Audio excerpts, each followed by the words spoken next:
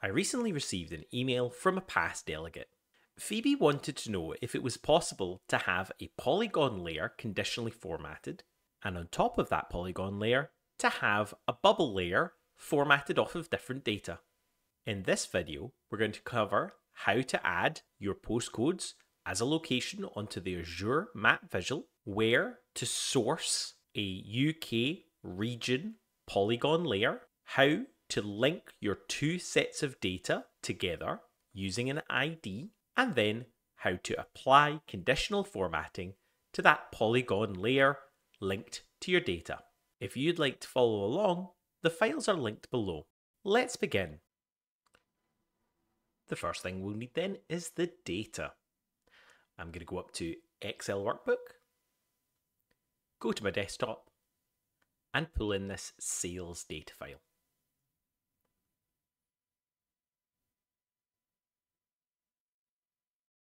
I'll tick the table. This is a fairly simple file. We have some sale IDs, a price, the shopping centre the sale was made in, the type of centre that we're looking at, the postcode, the town, the region, and the region ID. I'll load this in, and then as good practice, I'll rename the table. Sales data. Now I want to create my Azure Map. I'm going to come down to the fourth row, fourth column, the blue arrow, and give it a click. Resize it. And the first part we want is to create the dots. Go to the sales data and put the postcode into the location. Now what we're not going to do is we are not going to use the legend. If we use the legend, it will affect both the dots and the polygons.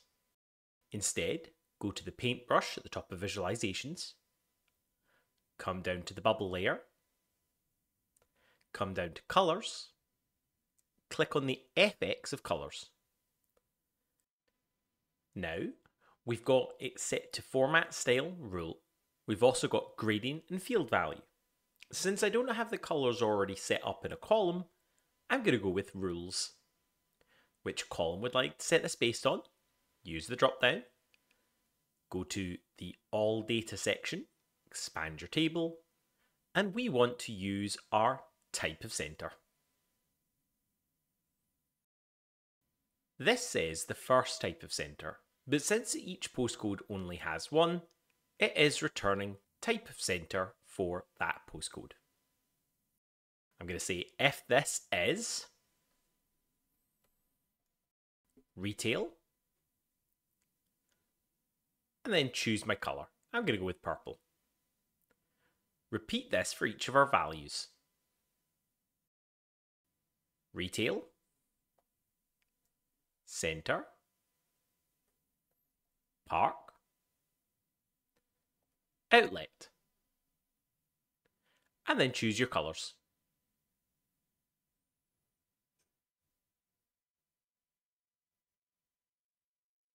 How very pastel. Click OK.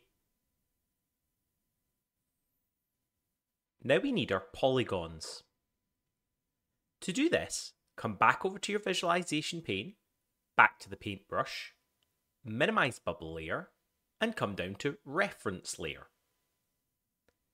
To pull in the data, there's two options, file upload and URL. We're going to use file upload. Click on browse. Come to the bottom right and use the file type dropdown. Power BI reference layers support several spatial formats: GeoJSON, JSON, zip, KML, CSV, WKT. We're going to use a shapefile. Cancel out of here for the moment. Open up your browser. In the UK, we have the ONS, the Office for National Statistics. They have a website called the Geo Portal. Go to Boundaries, we want an administrative boundary by region, 2024 boundaries. I'm going to go with the top one.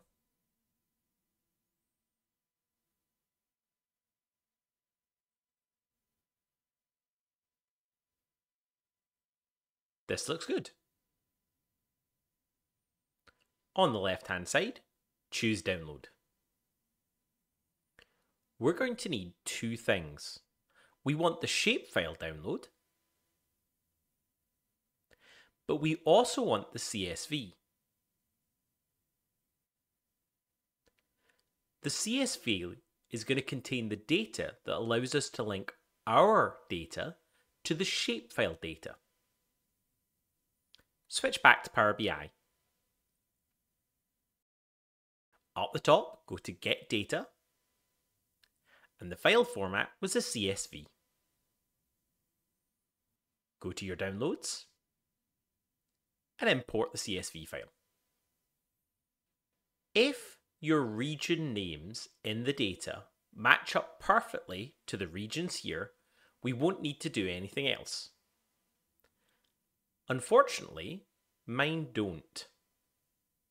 So what I need to do is add a way of linking these two together. Let's choose Transform Data. There are two ways that we could do this. The first way would be to make sure our regions match each of these. The problem with that is if our data is reliant on those region columns, it could cause problems with any other data we pull in. So instead, if you go through to the sales data, we have this region ID code. I'm going to assign these regions onto the regions in the CSV file. To do this, go into your regions CSV file, go to Add Column, Conditional Column, and I'll rename this one to Region ID.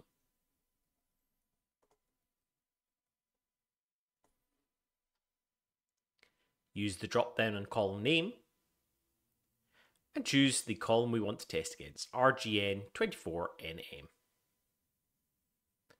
I want to see if this is equal to north, east.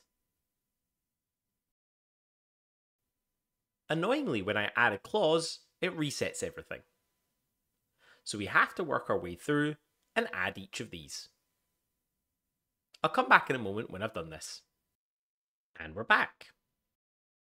Now we need to match these up to our original Excel file. Open your Excel file up.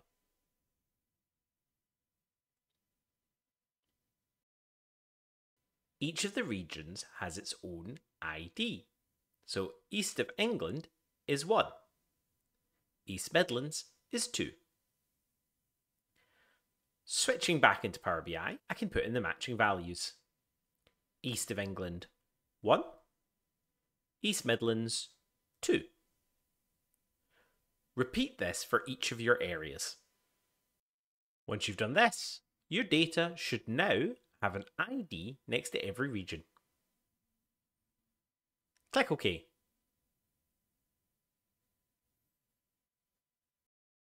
At this point, you could pull in both tables, join them together, and use the data like that. I don't need this. The only column from this data set I actually want is this region name column. I'm going to pull that through to the other table using this region ID. That does mean that I will no longer need this table. On the left-hand side, right-click on your table and untick Enable Load. That will stop Power BI from loading this into the front end. Switch to your sales data table. Go to the Home tab. On the far right, choose Merge Queries. There are two options. Merge queries will combine the data into this table. Merge queries as new would create a third separate table. I want the first option, merge queries. From the top table, choose which column you want to overlap. Think of it like an Excel VLOOKUP. This is the value from this table I want to match to the other table. Use the drop-down. Choose your other table. Scroll in the data and choose the column that will overlap, in this case region ID. I can see the selection has matched every row out of my first table. So every sale has a corresponding region. Click OK. This will give us a preview of the other table. This column won't actually do anything, so if I did close and apply, this column would not appear in the front end. Let's use the icon in the top right hand corner to expand the data. Expanding will give us the data next to the corresponding rows. Aggregate would allow you to use aggregate functions like sum, min and max. As I said before, we don't need all of these. Untick select all, and the only column we actually need is the region names. In truth, you could actually use any of the unique columns from this data. I could have pulled in the FID or the RGN24CD, but I think the names makes most sense. Come down the bottom and untick use original column name as a prefix. I don't want my already strange name, RGN24NM, to be prefaced by regions blah blah blah blah blah, the entire table name. Untick and click OK. In the top left hand corner, choose Close and Apply.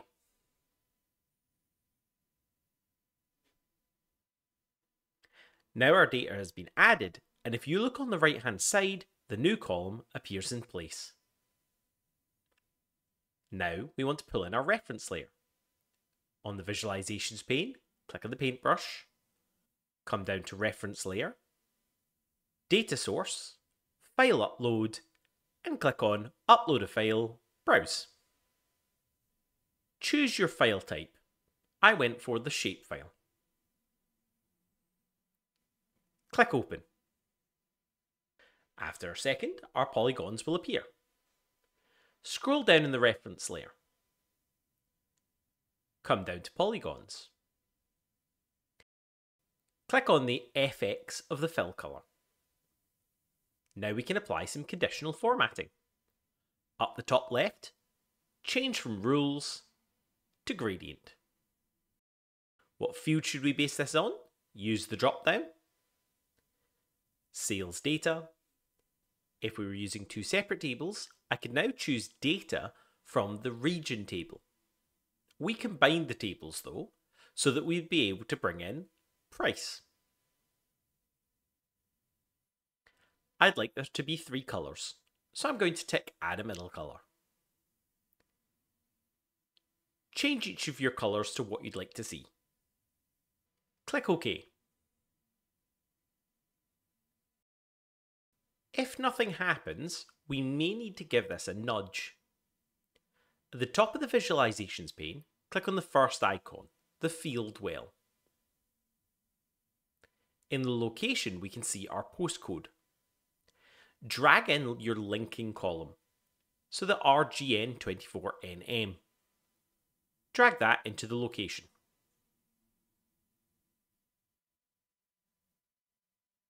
Then remove it. This gives Azure the kick it needs to link the two files together. And there we have it, a conditionally formatted set of bubbles on top of a conditionally formatted polygon layer. I hope you found this helpful, and thanks again for Phoebe for their great question. See you in the next one.